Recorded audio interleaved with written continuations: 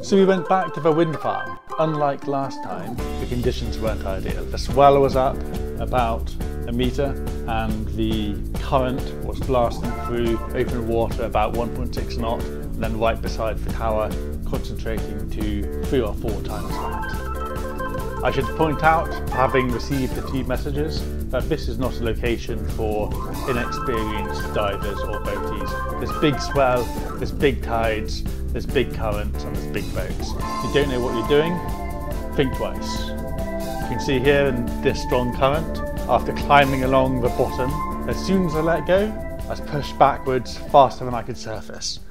So let's dive.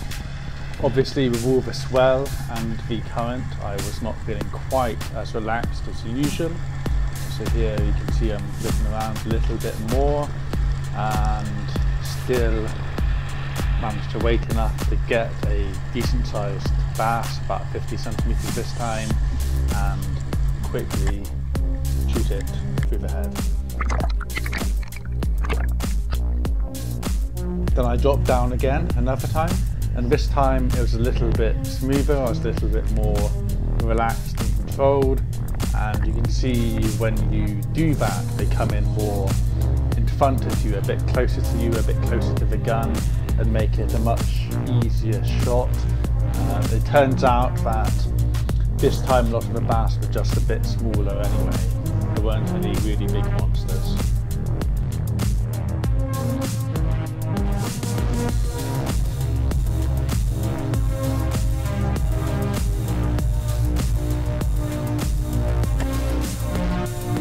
After bringing that one up, I went for a little hunt for bream, and just one small contraction booked everything away in a split second.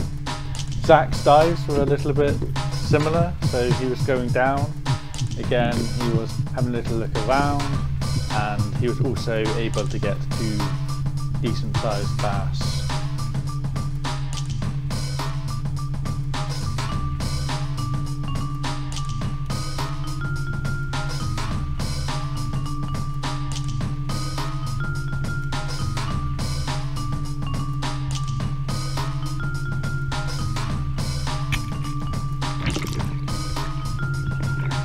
This next dive is brilliant because it's so impressive. It's, you know, get down there, the bass comes up, right in front of the gun, boom, no messing around, perfect shot, and that's another one for him to have for dinner.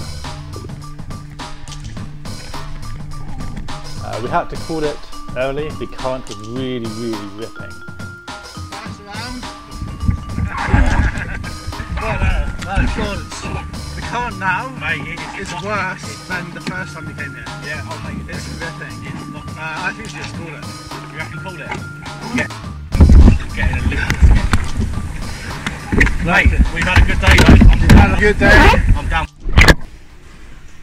So when I got back, I wanted to quickly make some pasta, so I made some bass pasta. Obviously had to spend some time filleting up the bass and then basically just making a sauce with butter and garlic and red onion and the flavour of the bass and some white wine, and then some gluten-free pasta and basically chunks of bass shallow fried, and it is quite delicious and pretty quick to make.